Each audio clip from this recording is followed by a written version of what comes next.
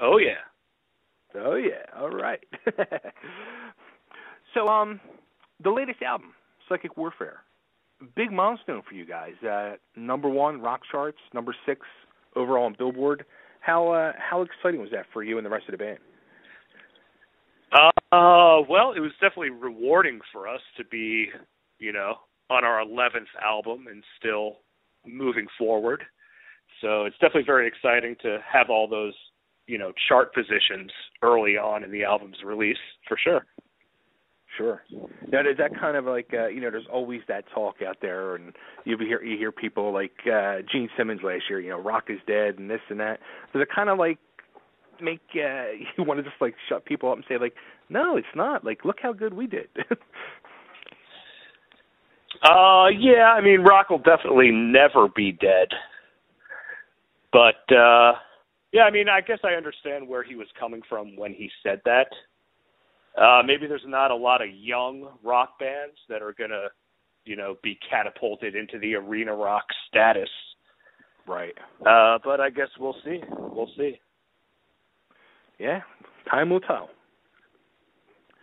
So now you guys you have your own label.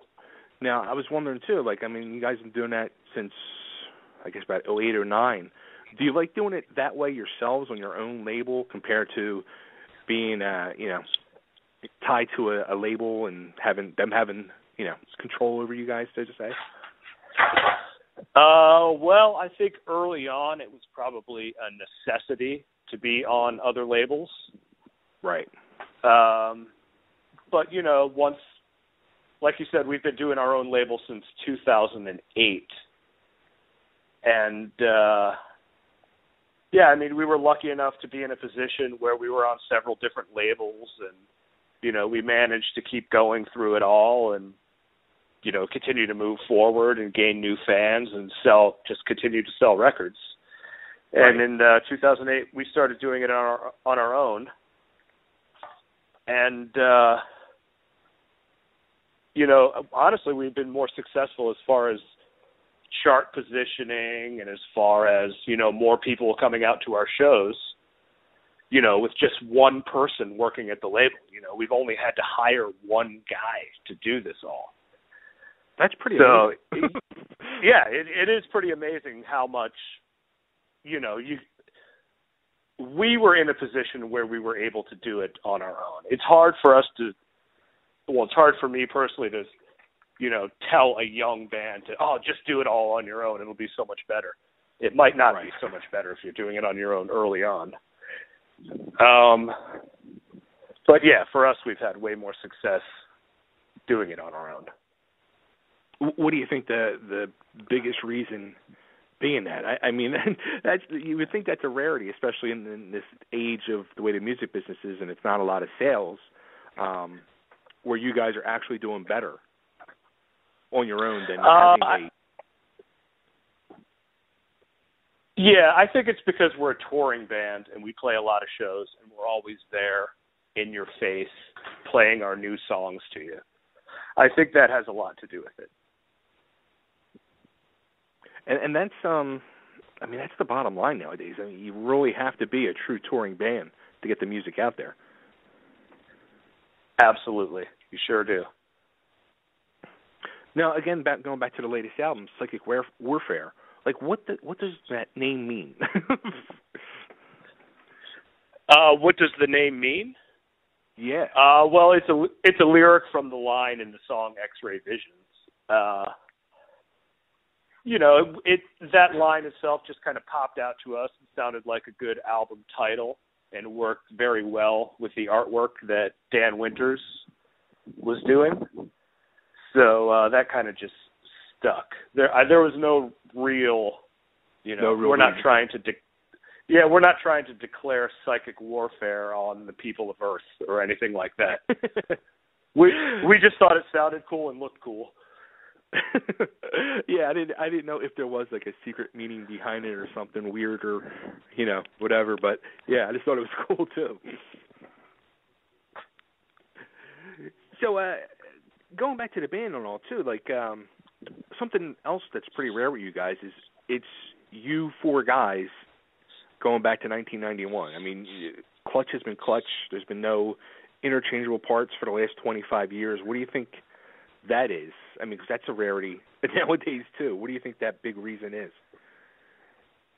Well, I feel like it's the fact that we've always been moving forward and, working on the next thing as far as, there was a time back in the 90s where we could have, just sat back and given up because, all the labels had given up on us and, we could have just sat there and felt sorry for ourselves.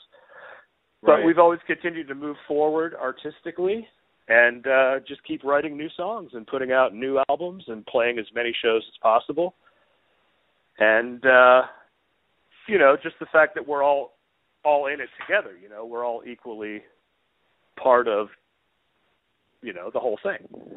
Yeah. So no one feels like, maybe their ideas have been left out or something like that. It's never been anything like that because everybody contributes equally. We all get together and, write songs together, and we're all equally invested in each and every song, I would say. Cool. So I think that's been part of the reason. I was going to say, do you guys get, like, younger bands nowadays coming up to you and asking for advice on that? Like, how did you guys stay together this long? Every once in a while. It comes up in interviews every once in a while. And, sometimes my answer is, it's a miracle to me, too. It does seem pretty crazy that a band would stay together for so long. And I still truly feel like, we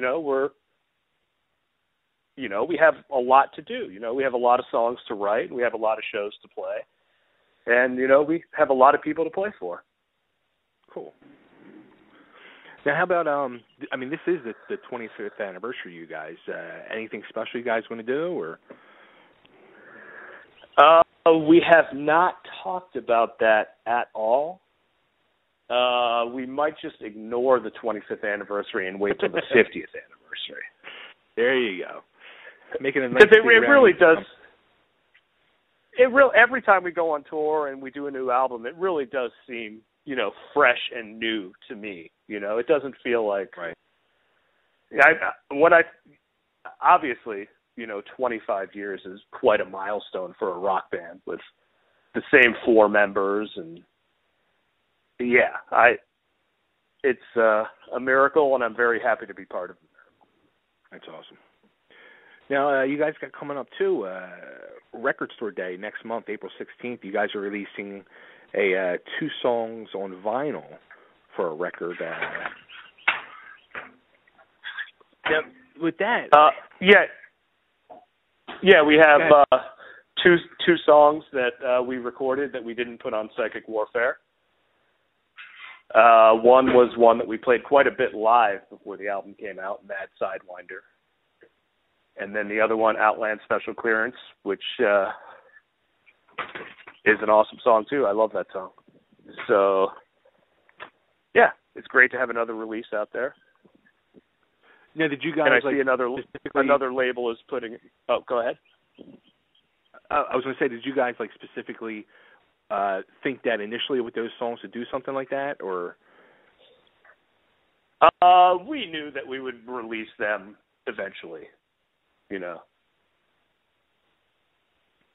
Just figured it'd be something cool to do for Record Store Day. Yeah, exactly. We have one more song as well, so I'm sure the other song will see the light of day sometime. Cool. And you were about to say you guys, different labels putting that out? No, I was just going to... What was that? Hello? Hello? Hello? Hello? What was that? Do you hear me? I don't know. Yeah, I hear you fine. Okay, that was pretty weird. Did you hear that? It sounded like it died out for a second. I heard some kind of English lady cut in. Oh, no, I didn't hear that. Yeah, I heard an English woman on the... Yeah, okay. Anyway, I was just going to say, it has come to our attention that there's another label that's also putting out a re-release of one of our major label albums, Elephant Riders. Okay. So that'll be coming out for Record Store Day, but I think just in the UK, so I don't even know why I brought that up. Now, is Psychic Warfare on vinyl as well, or? Yes, it is on vinyl. Okay. Now, how about that? Like the whole vinyl resurgence. Does that surprise you at all? It definitely did surprise me, but I think it's great, you know? Yeah, I do too. I miss vinyl so much. I miss album covers, being able to hold an album cover in my hand. Yeah, I mean, over the past couple of years, I've definitely started to acquire quite a bit more vinyl than I ever thought I would. Yeah, it's crazy. And so are the prices. The prices are outrageous now. It's amazing. Exactly. Right, exactly. Hey, it's keeping us in business. Yeah, absolutely. Got to make it up somewhere. Yeah, exactly. A lot of labels are doing that. They're making up quite a bit on vinyl because that's what, you know, true music buyers seem to want these days. Right. Now, how about also, too, the whole Bam Margera connection you guys formed over the years? Do you think that was like do you guys see a big upswing from that?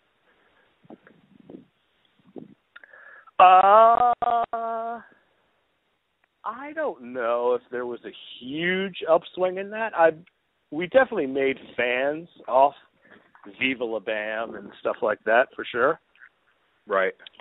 But I wouldn't really say it's been a huge upswing. That was,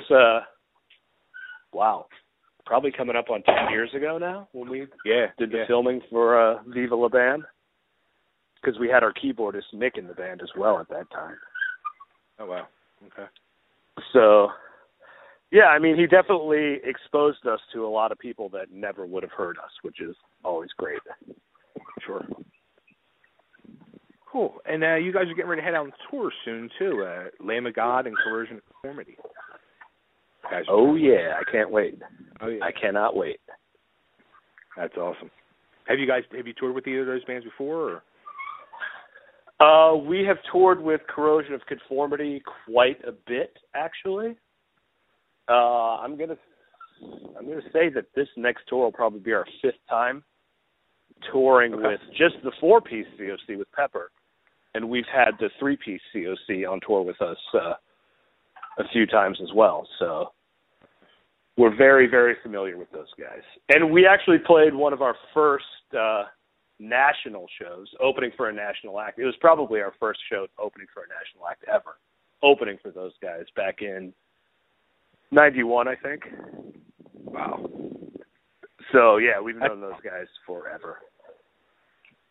That's got to be a wild experience, too. I mean, going back and thinking back to the 25 years ago when you're getting that first chance to open for a national act.